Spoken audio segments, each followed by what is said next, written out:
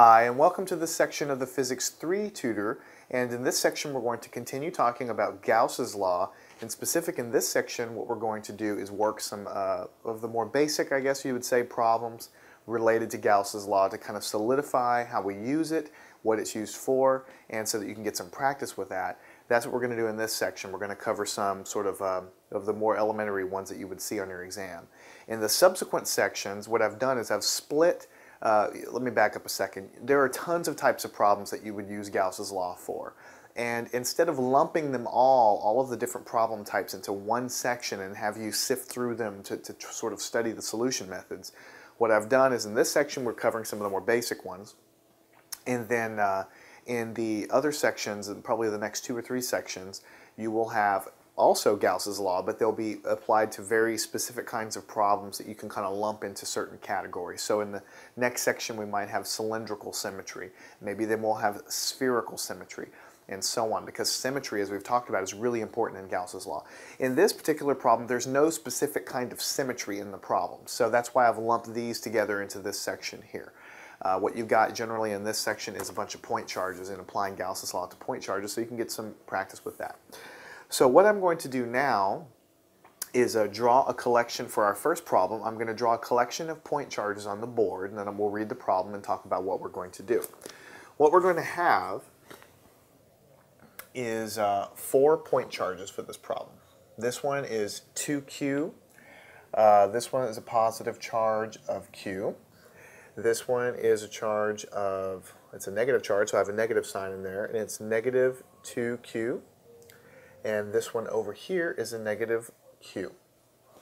Alright, so we have 4 charges. 2 of them are positive, 2 of them are negative, and the values are obviously all different. So you have positive charges up here, negative charges up here. I don't know what the value of q is at all, and I'm not going to give it to you in this problem because it doesn't matter.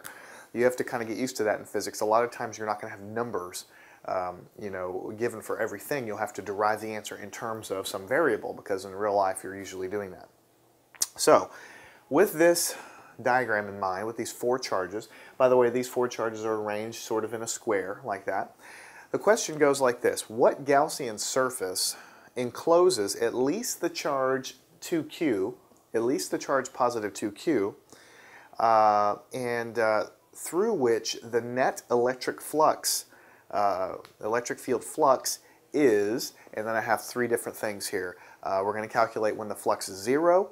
We're going to calculate when the flux is 3q over the permittivity, and we're going to calculate when the flux is negative 2q over the permittivity. So basically you have some charges here.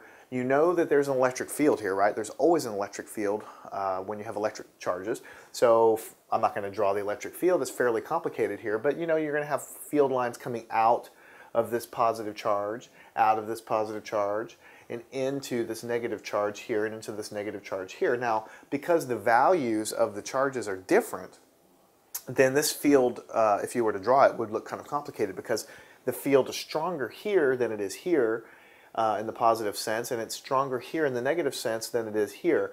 And obviously, the charges are absolute value-wise stronger over here than over here. So it would be difficult to draw a nice symmetrical picture of the electric field here, but you could obviously put it in a computer and get a beautiful picture to see how that field goes. But you know you have an electric field here, so you know that you can draw a random Gaussian surface however you like, and then you could calculate the electric field flux flowing through that surface. Now remember, when the field flux is going out of a surface, outward, then we say that the flux is positive. That's our sign convention.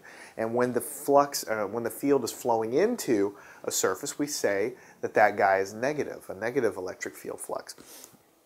So the question, getting back to the chase, cutting to the chase here, what Gaussian surface encloses at least the charge 2q? So whatever surface we pick, the problem is stating, we must include this charge. That's just because of the way the problem is worded. Through which the net electric field flux is, and let's go for letter A here, electric field flux is 0.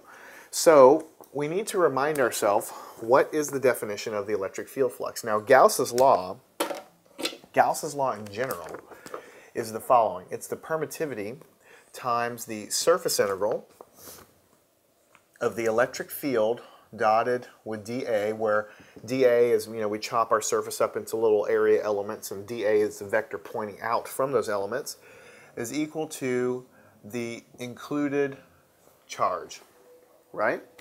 Okay, so here's Gauss's law, right? Now, where is the electric field flux in here?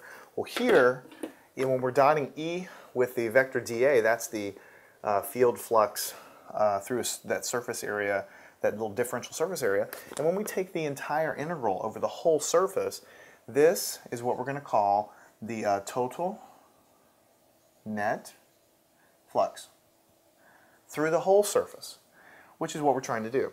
We're trying to pick a surface. In this case, we're picking a surface somewhere that includes this charge so that the net electric field flux through that surface is 0. Okay, is 0. So if that is the flux, let's go ahead and solve for the flux. So the flux, just to make it clear, is equal to this circular integral E dot dA